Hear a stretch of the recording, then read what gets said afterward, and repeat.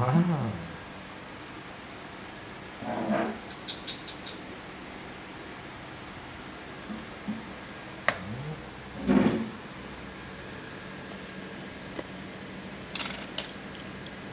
Ủa mẹ nói với mấy đứa nhỏ đi đâu mẹ?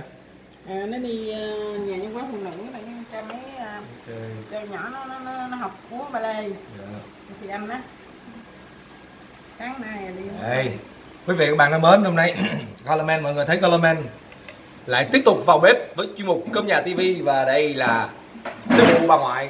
Mình có ở nhà là mình có hai sư phụ, mà sư phụ xịn nhất là sư phụ bà ngoại, xong rồi sư phụ xịn nhì là sư phụ bà xã. Đó, mà hôm nay là ngày gì mọi người cũng biết rồi.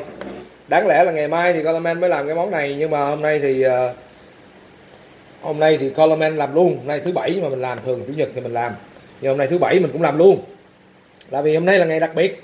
Hôm nay là ngày 20 tháng 10, ngày quốc tế, ngày Phụ Nữ Việt Nam. Quên lộn, chút xíu nó lộn. Và bây giờ thì bà xã mình cũng chưa có về. Đó, đi đưa mấy đang dắt mấy đứa nhỏ đi đâu á, tranh thủ lúc này mình cũng làm luôn. Và bữa hôm nay mọi người biết bữa hôm nay là cái tiết mục gì không? Đây là hôm nay là cuốn, lại tiếp tục cuốn bánh tráng, nhưng mà nguyên liệu của bánh tráng là khác nha. Gồm có thịt heo, thịt heo luộc của bánh tráng rồi là đương nhiên rồi, nhưng còn có một thứ nữa. Đây, comment giới thiệu luôn. Phải ngưng cắt chứ không giới thiệu vừa cắt đứt tay chết luôn. Ở đây là khoai mì quết. Đó, cái khoai mì quết nó giống như mọi người mình vẫn ăn cái khoai tây nghiền đó, nó giống vậy nhưng mà không phải. Vì trong cái khoai mì này nó có tôm khô hả mẹ? Tóp mỡ, tôm khô với là hành đó. Tóp mỡ, tôm khô, hành và đương nhiên là phải có khoai mì chắc chắn. Đó là món quê nhất luôn á. Theo như bà ngoại nói là cái món này là món quê nhất.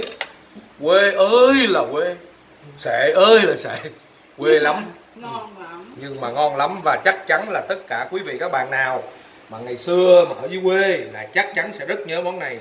Những ai mà ở xa quê nữa là nhớ lắm, phải không mẹ? Đúng rồi đó. Đó. Hồi nhỏ ngoài cũng ăn nhiều lắm. Ngày xưa nói ngoại chưa cũng ăn rất nhiều đó, mà giờ ngoại ăn ít lại rồi. Rồi mình làm này thiệt nhanh nha, để sẵn xong cái cục này. Hôm nay anh cắt nhìn chuyên nghiệp quá. Hôm đẹp nay quá anh. Cắt đẹp quá. Thịt này cũng thơm ngon. Cơ bản là không phải là người cắt, mà cơ bản là người luộc. Và mọi người cũng biết rồi, ai luộc chắc chắn không phải là comment luộc. Thấy chưa? Oh, there she is. Về sớm gì nữa, 11 giờ rưỡi rồi. Nào mới đưa ba về mới về đây, chú Đào nè. Ủa tụi con? Chào chú Đào. Ủa Thùy Anh? Rồi. Trời ơi. Hôm nay hai đứa, hôm nay Thùy Anh đi đâu về đẹp vậy? Nè, ba hỏi nè. Không muốn ba lê luôn hả? Ồ. Đẹp không? Nè, thấy ba cắt này đẹp không? Ồ. Chào chú Hàng kìa, chú Hàng kìa. Đi mẹ đi đón về hả? Vậy mà đi cắt rồi á ta. Đố mẹ biết hôm nay món gì? Đây.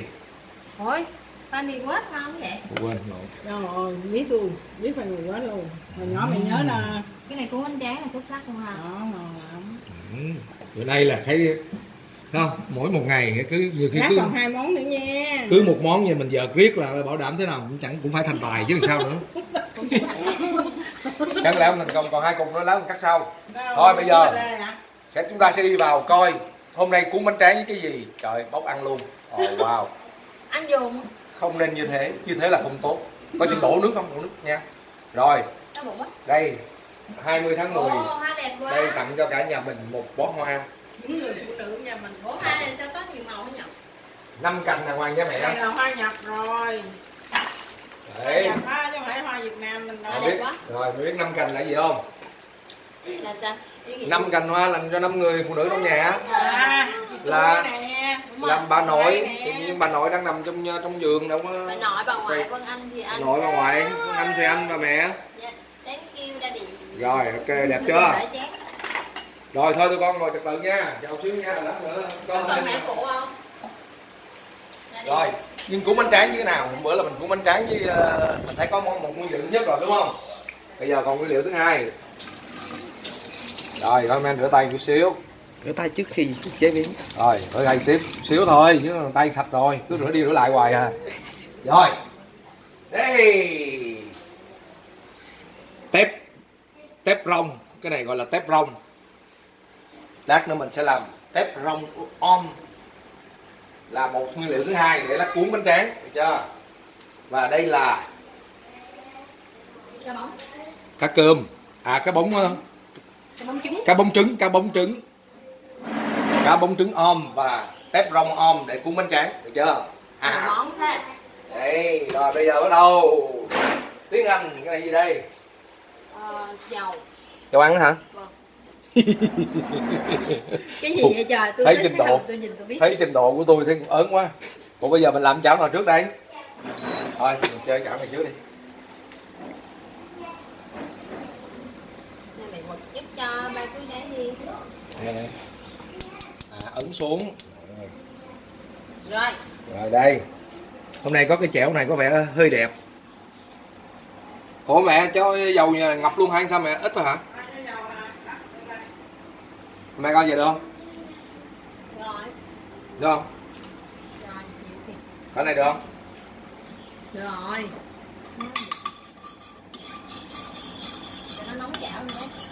Rồi đợi cho nóng chảo đã. Dùng cái Dầu thì mình vẫn còn ở đây. sạn bột. Rồi ít chút xíu vô cho nó thơm. Nửa đi, tại vì mình tới hôm nay mình tới hai dĩa lần. Dĩa phỏng. Trứng. Cái tay mình thấp quá. Vì muốn cho mọi người có những thước phim đẹp.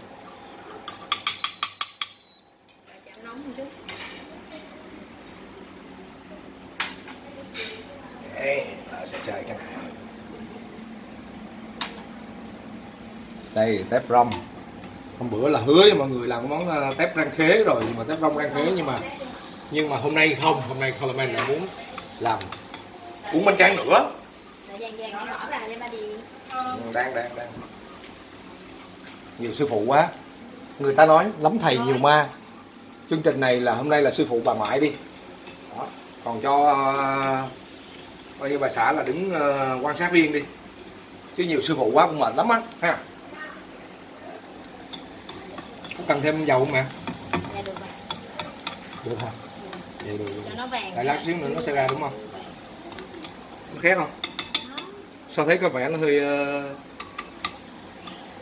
tít vậy? Chúng ta chỉ có 40 phút thôi. Chuyên mục Cơm Nhà TV chỉ có trong vòng 40 phút.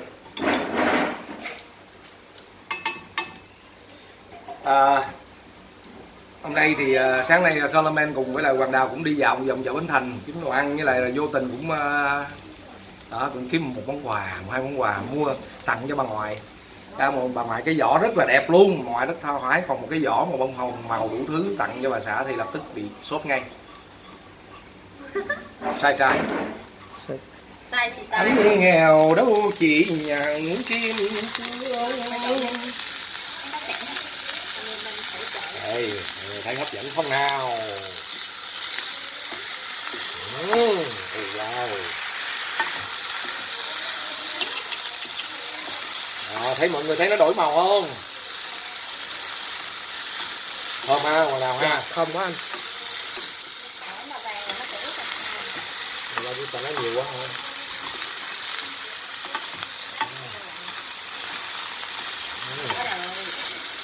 Quá thơm. Để cho chừng che cái bóng đó nha.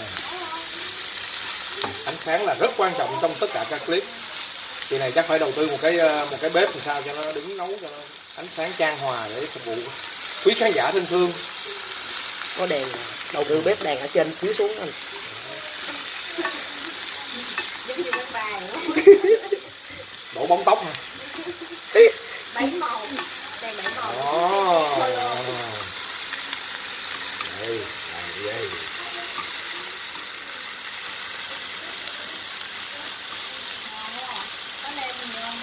Ừ? Hỏi bà ngoại, ủa mẹ có nêm gì không mẹ? Ngoại ơi.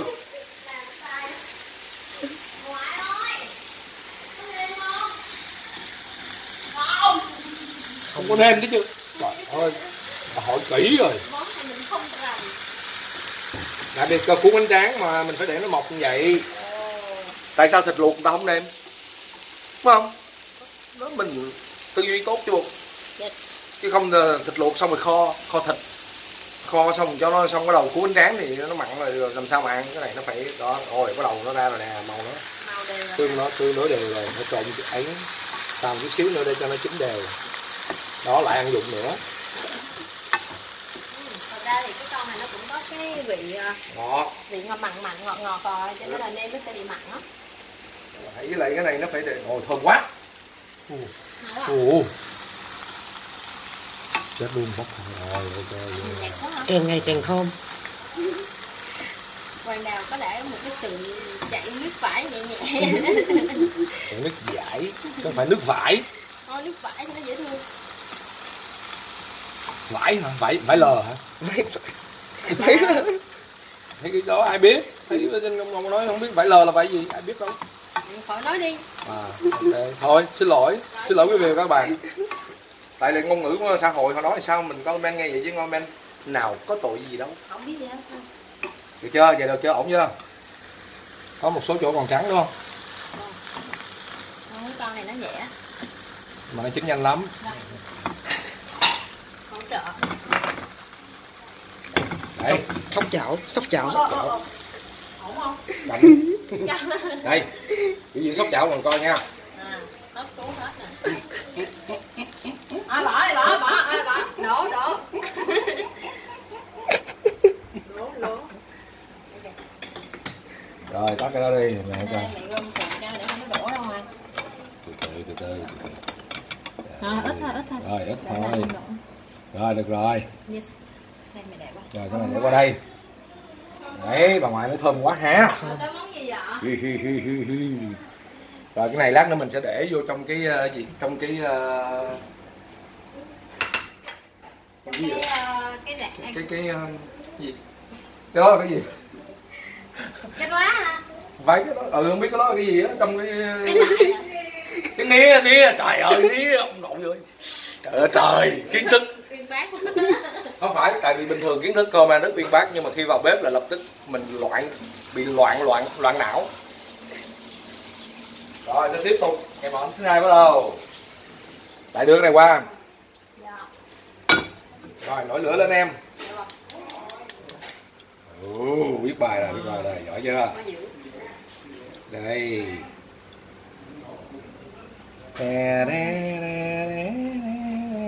Chế dầu làm màu nó là ghê. Cho thêm chút dầu nữa đi. Được hả? Để cho nóng chảo đi hả? Chảo này chảo không dính nè. Ok, cháo không? Chảo mà. Cháo không dính hả? Cháo không dính của thương hiệu nào vậy? Trời, cái gì vậy trời? Quảng cáo giùm luôn để cho tao bán hàng tội nghiệp đó. Mấy ông làm chảo đồ như mấy ông nhôm kim hằng này kiếm ông cũng khổ lắm. Nên mình giới thiệu giúp đỡ mấy ông thôi.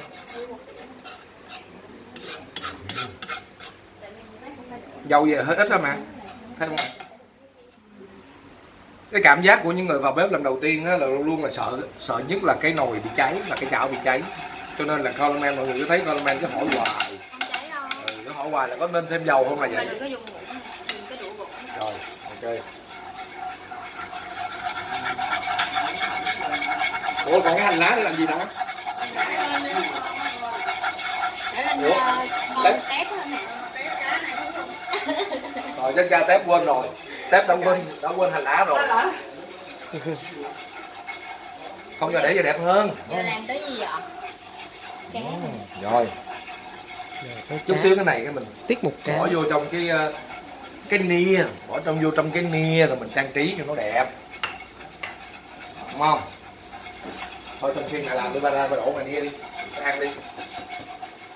Nào ở đây với chị này nè. Rồi đi đây. Đi theo đi. Đó, em cứ quay chị đi, anh đổ bên nia lát xong ra nó lúc rồi. Đúng không? Dạ em quanh vô nha anh. Rồi em vô đi. Đó. Rồi. Xong rồi làm gì nữa ra ngoài? Tại vì mình không biết là làm món gì hết trơn hết trọi á. Nè bây giờ đổ cá vô nha. Vàng tỏi đây nè.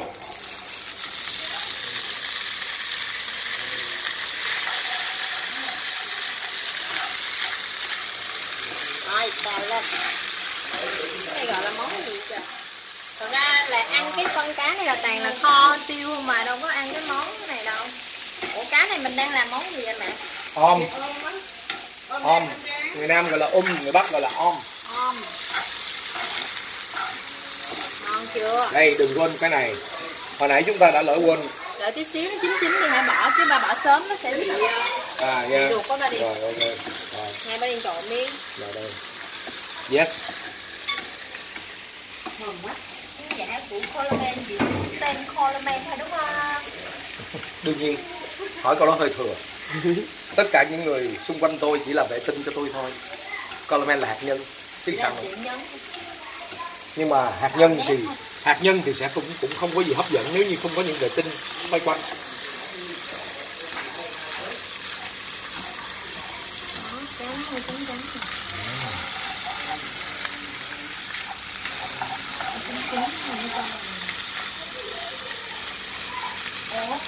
Ôi, cá bống trứng ngon quá.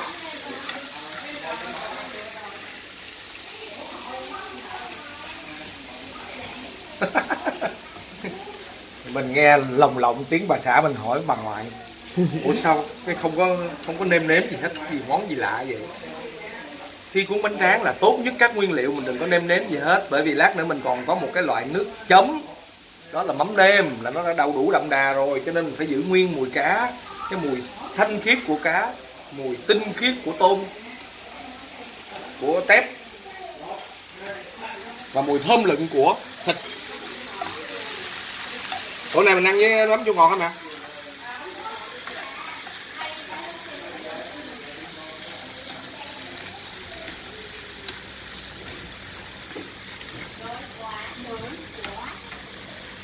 Đấy, quý vị và các bạn thân mến, thật ra là cái tiết mục Cơm Nhà TV của Coleman là nó thật sự đối với Coleman là một cái tiết mục mà Coleman vô cùng yêu thích, vì nó rất là ý nghĩa. Ý nghĩa là ở chỗ là gì? Ai cũng có công việc, ai cũng có những cái niềm riêng làm sao nói hết, nhưng mà chỉ cần một bữa cơm nhà là sẽ hàn gắn tất cả. Và cái bữa cơm nhà thấy vậy thôi, không đơn giản một chút xíu nào, nó thấm đượm nghĩa tình, tình gia đình, tình chồng vợ, tình mẹ con, tình tính tan các loại tình. Và thật ra là làm cái món cơm nhà này thì mình mới hiểu được là cái nỗi khổ đó, có những cái công việc mà mình có thể nói là những công việc không tên của những người nội trợ. Những người nội trợ đó là ai? Ngày xưa nếu không có người làm thì ai? Là mẹ mình, là vợ mình, chứ còn là ai nữa? Là chị mình, là em gái mình, cũng vậy. Cắt vào nhé. Rồi bắt đầu cho nó vào. Đẹp quá, hấp dẫn vô cùng.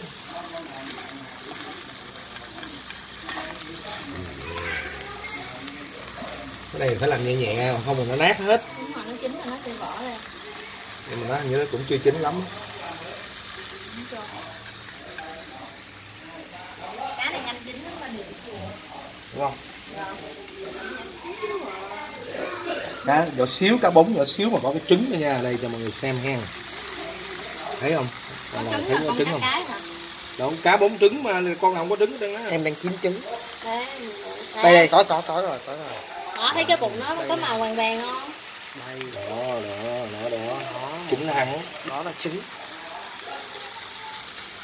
Lòi ra nè, có một cục vàng vàng nè. Không có, này con tép. Đây nè, đó, cái bụng trắng vàng vàng nè, nữa nè. Được có. Đây nhiều cắn lắm nè. Nè, không cái bụng nó đây ra đi. Nó có trứng bên đây nè. Đây nè, mình múc nguyên muỗng là mình sẽ thấy cái ngay gì đâu. Đó, đều có trứng hết. Cá bún trứng là con nào mình con đừng hết, đúng không? Chắc được rồi ngoại ha. Đó, không bỏ ra gì nữa nha.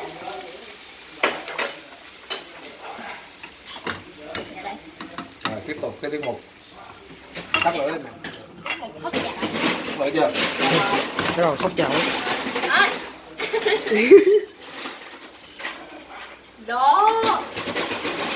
Thôi được rồi. Ở đâu? Trời. Sắp sợ. Đấy là ba sẽ cho nó đổ xuống đây xong mà hất ra nữa đúng không? Giống như ông Wow. à. Wow. Thôi sợ nhịn ăn giống gì đó. Không vậy nó mới đều. Thật ra sóc để cho nó đều đó. Ok. Xuất sắc chưa?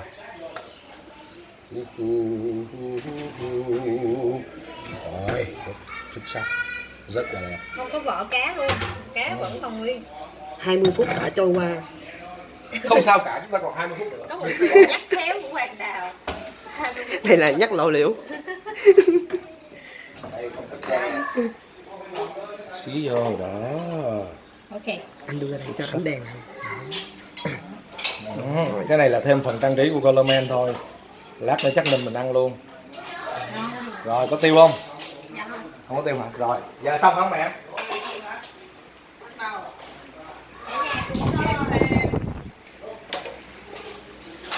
Nhưng Anh ngồi bên kia, anh ngồi vị trí cũ anh. ngồi bên kia đúng không? Dạ, vị trí cũ. Để anh đưa cái này vô để lát mình chụp hình thumbnail nó đẹp đó. Y chang ngoài tiệm. Y chang ngoài tiệm. Yes. Thấy không ngoại? Đi vô cái hình hôm qua ngoại gửi con đó. Thật ra là hôm qua là đã phối hợp với sư phụ bà ngoại rồi. Trời ơi. Người ta đã tính bài, người ta có tạo bất ngờ rồi. Màu mè nó vậy thôi. Làm sao giết được người trong mộng, để bộ tình duyên kiếp bè bang. Giết người đi, giết người trong mộng vẫn đi về. Giết người đi, giết người bằng cá tép ôm dưa. Anh xoay cái đèn qua đây nè. Xoay nè. Cái đèn. Cái đèn rồi. Bây giờ chúng ta sẽ chơi tiết mục đá nét. Chúng ta sẽ hát từ con tép. Giờ là Hoàng Đào đã thành bình luận viên luôn bình thường. Đây. Bây giờ hiện giờ là đang nét con tép. Được chưa? Đá nét. Đấy, bữa cơm nhà TV ngày đẹp. hôm nay là như thế. Và bây giờ hôm nay tôi sẽ chụp hình. Đá nét từng nơi. Bây giờ là tép. Xong rồi tới cá nè. Xong rồi tới cái này là cái gì quên rồi.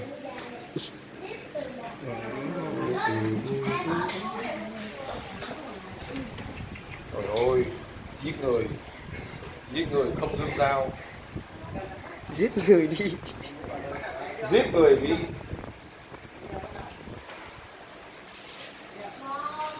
Rồi, má mì ngồi đây không? Dạ, anh ngồi như cũ. Góc phố cũ. Góc phố xưa khi mình quen nhau. Có những chiều mưa rơi ướt vai. Là bờ tóc rối. Bờ tóc rối. Ngoài đẹp này ha. Rồi tụi con ăn không? Vâng anh đi anh ơi, ăn không nha. Này lát ăn xong. Thịt luộc chấm nước mắm nè, con thích đó. Trời. Ngoại ơi ăn luôn nha. Đây mời ngoại chứng kiến. Cho ngoại nếm thử. Không có cái gì cuốn ha, chơi cuốn vậy luôn. Dạ, nếm vậy. Chơi vậy luôn đi. Có măng mới dân. Cái gì cái gì? Rau sống rồi không? Trong nhà cho nên là tay mình sạch lắm cho nên là không cần. Cái này hơi khó cuốn á. Thôi cầm vậy đi mà cuốn cho nó đơn giản. Đừng quên khoai mì quết nha. Dạ. Đó. Dạ ba cuốn một cái đi rồi mẹ cuốn một cái cả cuốn đẹp không? Yes, đúng rồi. Nếu ai cuốn xấu hơn thì sao? Nếu mà ai cuốn xấu hơn thì sẽ làm theo yêu cầu của cái người cuốn đẹp. Tại vì Vân đang có một cái yêu cầu rất là lớn lao. Đừng nói mà. Đừng nói mua quà nha. Em không được quà. Đây. Khoai mì quết đây. Mày nghĩ là lấy muỗng ok hơn không? Miếng cá. Miếng cá, miếng tép. Đây, miếng cá đây. Quá ngon luôn. Các bạn nhớ đừng có quá nhiều nha. Mình tham cuốn nhiều quá là lập tức cái cuốn mình nó sẽ rất là xấu. Đây. Đừng cười tôi. Đừng cười tôi. Tôi sẽ cho các bạn thấy tài nghệ cuốn của tôi như thế nào.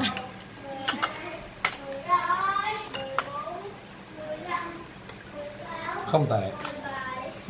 Không tệ vì quá tệ. Nhưng đầy đủ hết. Thấy chưa? Muốn đẹp chút xíu nữa bẻ cái này xuống một chút. Rồi đây cái cuốn xuất sắc. Nhìn nó mập ú tròn quay giống như Coleman luôn. Rồi nè các bạn nè. Đó. Ăn xong mày cho cảm nhận luôn mày. Rồi đây nó cuốn rồi ta cuốn tiếp một cuốn nữa. Này dày lắm. Đó. Nghe đó nghe hôm nghe. nay là mình ăn món quê không á nha. Trong đây thì riêng cái gì á, riêng cái ra cái nia này mình thấy vậy thôi. Trong đây thì có 5-6 nguyên liệu thì trong đó là của bà ngoại làm hết 4 rồi. Đó, còn này bà ngoại cũng chuẩn bị luôn, Coleman chỉ làm đúng 2 cái này thôi. Cái này sắc thịt nữa, này sắc thịt. Sắc thịt nữa. Đó, tài năng mình cũng chỉ có thế. Riêng trong đây mình thấy cái rá này rất cái nia rất hấp dẫn đúng không? Nhưng mà trong đó mình công việc của mình đây là xào, giống như xào, cắt, cá bống trứng, nhưng mà cái này xuất sắc này ha. Đó, nó vừa phải, nó vừa hồng, vừa hồng mà mà nó không có bị khét, khó lắm, không dễ đâu. Rồi còn đây miếng thịt, đây là mình coi mình cắt cái miếng thịt này phải nói là mới có lần thứ 2 thôi, mọi người vẫn nhớ cái trận trước mình cắt cũng cỡ hộp tiếp nhỏ đó. rất bẩn, bán hàng về mới có lời.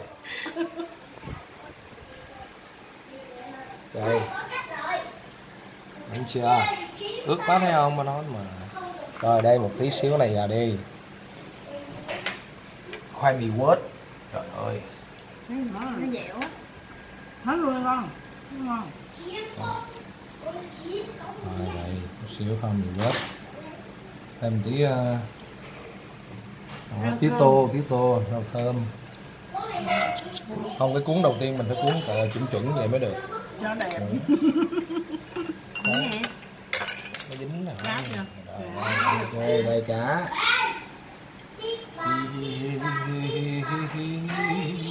Nhân nó chưa ăn bao giờ. Trời ơi. Chưa ăn món này bao giờ luôn á. Lần đầu tiên thấy trong đời. Đáng thương cho cô ấy. Thấy trong đời luôn. Ủa thiệt luôn hả mày? Nào ăn chưa con? Dạ. Nào, ăn lần nào. Con chỉ mới ăn cuốn với thịt nữa thôi. Chứ cái món khoai mì này chưa ăn luôn. Khoai mì chưa ăn đó không? Dạ chưa ăn. Tao đủ khó cho bà Điền nhúng mấy tráng ướt vậy. Rồi nhúng cái bánh tráng này. Đây là... Nhưng mà nó đâu có rách đâu, bà Điền thấy không? Đợi nó rách thì nói gì cuộc đời nữa. Nhưng mà thôi, đó, cuốn này nó lại lộ. Nhưng mà cuốn này nó lại là lộ thiên rất đẹp. Đây. Đó. Quà tặng 20 tháng 10 đơn giản vậy thôi ha. Thấy một cái cuốn như thế thôi nhưng mà mất hết gần tiếng đồng hồ chuẩn bị đó, đơn giản thôi. 2 tiếng đồng hồ chuẩn bị luôn, một tiếng. Rồi. Rồi mẹ ăn đi đó, bà ngoại ngồi rồi đó. Đúng không bà ngoại? Ngon. Xuất sắc, trong dai tỳ nữ. Đơn giản là ngoại lịch sự thôi, đúng không? Bà ngoại nói chung bà ngoại là vô cùng lịch sự. Chứ không phải như bà xã, có 2 sư phụ nhưng một sư phụ này rất lịch sự. Còn sư phụ này thì mình làm gì cũng chê hết. Có không? Ngon thì mà. Bác nào ăn con. Để ngoại quay cho. Một trong những cái cách mà mình làm cho bánh tráng mềm thì mình thổi hơi nước vào. Hơi nước thiên nhiên. Rồi. Đây. Rồi xíu nữa cuốn cho Hoàng Đào một cái cuốn nữa là coi như xuất sắc. Ngon quá. Ngon thiệt. Rất là ngon. Hôm qua 5 món luôn mà chỉ món này xịt bóng á. Không nè. Hôm qua ăn tiệc á hả? Đám giỗ. Hôm qua ăn đám giỗ. Cái món này mọi người biết ý tưởng ra từ đâu không? Từ đám giỗ ngày hôm qua trên Hóc Môn. Xế là bà ngoại chụp cái tấm hình về. Bà ngoại nói con bữa nào con làm món cơm nhà TV cái này đi. Hay lắm con ơi. Làm ngay luôn. Rồi là lập tức mình làm ngay và luôn ngày hôm nay luôn, chứ đáng lẽ là để chương trình qua ngày mai. Đó, vì ngày mai thường là chủ nhật thì thông thả hơn, ngày thứ bảy thì phải đi quay quyết rồi cho các đệ tử. Dạ, cô nãy như giờ đang thiếu miếng thịt.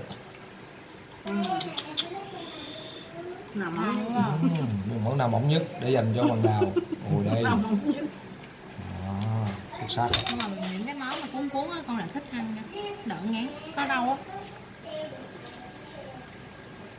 Tội nghiệp. Rất là đáng thương cho tôi. Cái cuốn. Cuốn này còn mập hơn cái cuốn kia nữa anh. Cuốn đó cho ba Điền ăn Đó. Cuốn cho Hoàng Đào. Đó. Đào ăn đi rồi giống cái cuốn đó luôn như Đào. Rồi bây giờ mẹ cuốn đi xong ba. Đó, đúng không? Đây, Hoàng Đào ngồi xuống trải nghiệm. Rồi cái máy thì sao? Cái cuốn này là cuốn tình nghĩa đó. Thật ra mọi người không biết đâu, Hoàng Đào cũng là nhân ngày phụ nữ, anh cũng không có gì tặng em, anh tặng em cái này luôn. Nè rồi, từ từ cầm đó để vô cái chén nha. Rồi đây. Đây anh. Đó tôi xử cho. Em review đúng không? Rồi em review luôn. Đó. Chúng ta là một gia đình. Đây là cái cuốn mặt cuốn. Uống luôn, uống được. Cuốn ngắn ngủn luôn. Nói xong lại liên tưởng cái gì mà vừa mập vừa ngắn nữa là chết luôn. Trước hết chúng ta sẽ múc nước mắm. Rồi ôi nước mắm kìa mẹ, ngon quá. Chúng ta sẽ nhuyễn giọt. Rồi. Trời. Thêm một muỗng nữa. Nước mắm hơi bị ngon đấy. Bước tiếp theo là chúng ta để chén xuống. Trời ơi. Có thần quá chi tiết khủng khiếp rồi.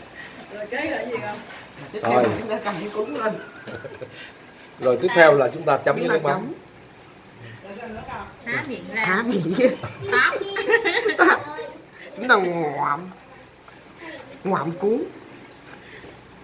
Cưng. Vậy thì sao không thương được hả? Ngon thiệt luôn anh. Đúng không? Xuất sắc luôn. Mà như nó hẹp với Không, nhau á. vì đúng. Rồi cái nó lạ miệng là có cái Có cái khoai mì khoai mì quết. nó béo béo đúng rồi. Đã thiệt luôn anh. Ngon xuất sắc ha. Đây là lần đầu tiên em ăn món khoai mì này. Rồi hai chị em mình giống nhau. Dạ.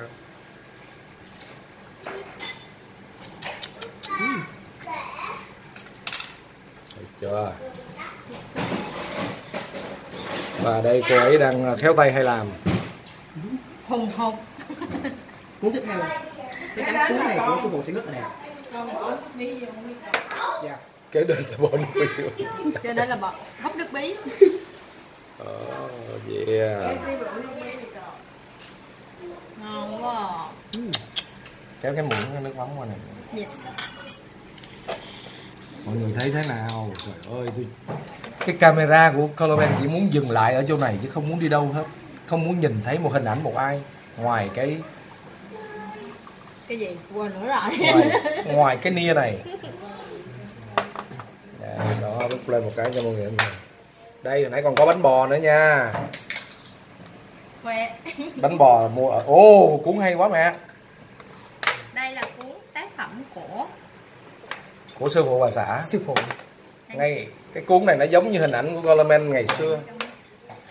Mình vừa mập đó, ngày xưa mình vừa mập mà vừa cao như vậy.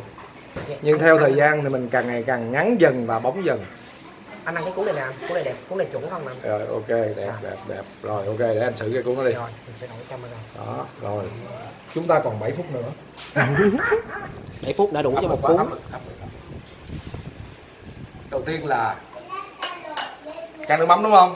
Bắt trước Hoàng Đào làm lại đúng cùng giống như là quy trình review của Hoàng Đào. Thì dù là đã có nước mắm. Mặc dù đã có nước mắm nhưng mà cái này là có người chấm rồi. Rồi xong. Rồi bắt đầu chúng ta đã có cuốn rồi, chúng ta không cần cuốn nữa. Cuốn đẹp ha các bạn ha. Xuất sắc. 10 điểm cho cô ấy. 20 tháng 10 là 10 điểm, cộng thêm 20 nữa là 30. Vậy là mình được đòi hỏi đúng không? Thoải mái luôn. Đó,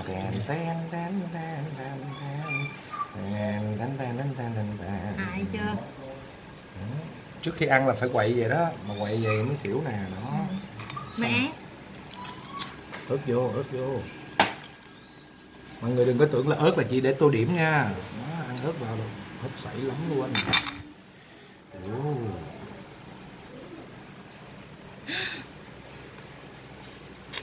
một cái sự nín thở nhẹ. Nước mắm ngon quá. Mọi người biết nước mắm ai pha không? Đố mọi người biết đó. Không phải Colomen đâu, bà ngoại. Bà ngoại là gọi là sư phụ chùm pha nước mắm. Nó có cái cái khoai mì quẹt, tráng khoai mì quẹt đó, nó bùi bùi cho béo. Hay ghê, cái đó mới lạ đó. Rồi nó có vừa có cá bống trứng nè, có tép. thịt luộc là bình thường rồi, nhưng mà nó có cái tép rong với lại cái cá bống trứng đó, nhỏ xíu, nó thơm, nó ngậy ngậy, hay lắm. Anh đưa cái cuốn mình ăn, đưa cuốn. Dạ, đút vô miệng rồi nó bắt nó đưa ra. Cho ăn đi anh. Ăn đi. Quá đáng. Mất miếng ăn. Nè, được chưa? Dạ quay. Đó. Ăn đi anh. Một chùa sự chỉnh chu hình ảnh của Hoàng Đào.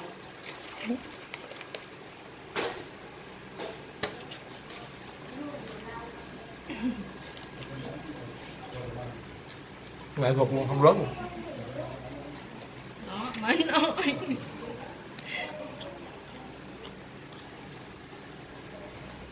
Hốt. Nước mắm ngon quá. Ngon ha. Nước mắm siêu ngon. Cái này ăn với nước mắm ngon hơn.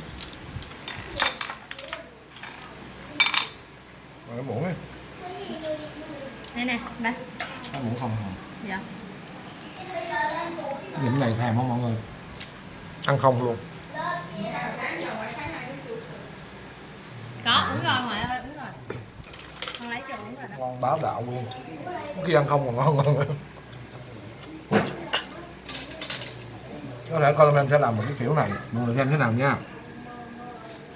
Có cá cơm ha. Rồi. Có tép rong ha, bỏ vào đây. Một kiểu ăn mới đúng không? Một kiểu ăn mới. Tái bản. Không, ăn kiểu nữa.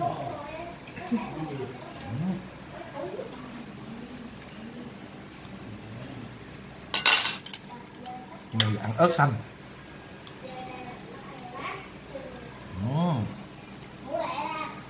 Rồi, ớt mà còn lá luôn nè, đẹp quá. Ớt mới hái. Rồi xong, hái đâu? Hái trong vườn. Vườn rau. Chắc tôi phải thêm này quá rồi, cái này tôi chịu không nổi luôn.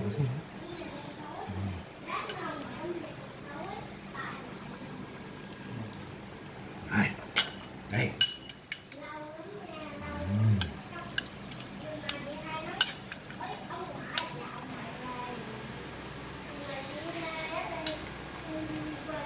Sao? Ngon. Quá độc đáo như một chú chim sáo. Tại cái nước mắm nó ngon, nó ngấm vô nước mắm luôn.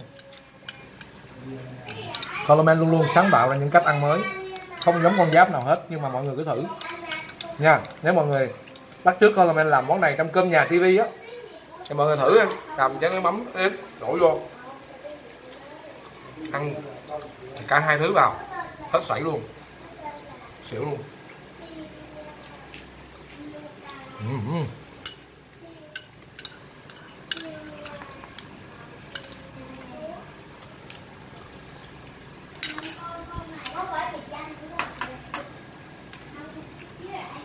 Nếu mà làm này ăn cái bún số 1 luôn. Đã nghe tiếng đàn hắn của Hoàng Đào. Tức là Hoàng Đào chịu hết nổi rồi. Quý vị các bạn thân mến. Rồi nhân ngày 20 tháng 10, Coleman xin chúc tất cả các chị em phụ nữ Việt Nam nói chung và phụ nữ Điền Phương nói riêng, và riêng cái gia đình mình thì thôi có 5 người phụ nữ thôi, gia đình quá nhỏ nhưng mà không bao giờ, dù nhỏ nhưng có vỏ và không bao giờ thiếu được. Rồi Coleman cũng đáng cố gắng làm một món quà. Mọi người hỏi anh Coleman ơi, sáng nay hôm nay anh có tặng bà xã gì không? Đây, không có một cái món quà nào mà nó quý bằng mồ hôi, nước mắt, tất cả tần tật mọi thứ của Coleman. Mồ hôi thì thấy rồi, nước mắt nó nằm bên trong, nó chưa chảy ra. Và hy vọng là các bạn lại có thêm Còn 40 giây anh. một cái món mới, đặc biệt là các anh nam, để làm quà tặng cho bà xã trong những ngày dịp đặc biệt nha. Cơm Nhà TV, tép rong, cá bống trứng và khoai mì quệt sắp hết giờ rồi. Bây giờ xin chào tạm biệt, cuốn bánh tráng. Tạm biệt, nhớ đăng ký kênh Coleman nha, nhớ nha. Đúng 40 phút.